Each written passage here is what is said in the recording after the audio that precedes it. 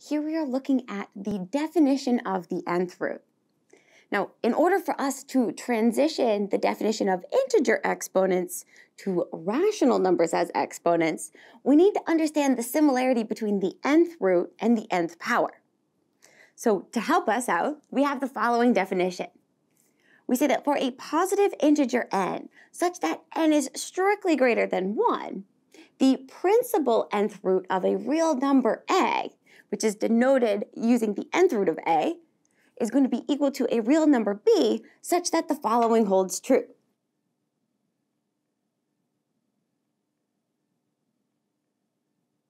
So saying that the nth root of a is equal to a real number b means that if we raise both sides of this expression to the nth power, that we also should have a being equal to b to the nth power. Now, when this number n is odd, there are no restrictions on a and b. They could be any real number our little hearts desire. However, when n is an even number, both a and b must be non-negative. Now, before looking at some examples, let's consider some of the new terminology for this notation.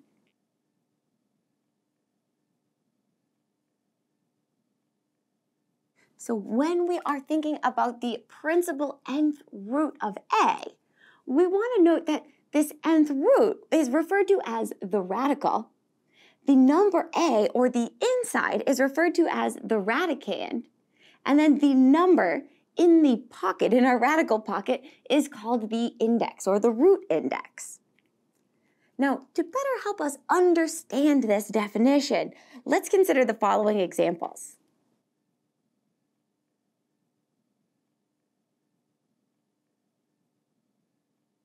So here we are asked to simplify three different radical expressions. Now in part A, notice that the index is positive 3.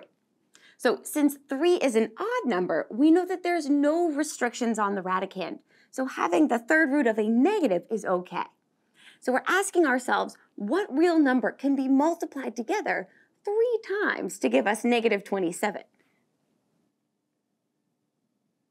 So thinking about the factors of negative 27, we know that negative 3 times negative 3 times negative 3 produces minus 27. So we can rewrite this as the third root of negative 3 cubed. And so the root index and the third power are going to cancel each other out, leaving us with negative 3. Now in part B, here, notice how we don't have an index. So when the root pocket is empty, or appears to be empty, what we actually have here is a 2. This is the square root of 144, all divided by 169. Now, in this case, we have an even index. So we need to be mindful that both real numbers a and b must be non-negative, or greater than or equal to 0, which in this case we do have. So we want to rewrite this. So we know that 144 can be rewritten as 12 squared, and that 169 can be rewritten as 13 squared. And using the properties of exponents, we can further rewrite this as the square root of 12 over 13 squared. And again, we can observe here that since 12 over 13 is non-negative, we can simplify our radical expression to 12 over 13. And last but not least, in part C, here we have the number 6 as the index. So again, we want to be careful of our definition here, being mindful that a and b must be non-negative. But when we look at the radicand, we realize that, wait a second, this is a negative number. So we can actually conclude here immediately that the 6th root of minus 64 is not real. And we know that this is not real since no matter how hard we try, we can't find a number that when raised to the 6th power is going to be equal to negative 64. Because when we multiply numbers together an even number of times, we always produce positive values.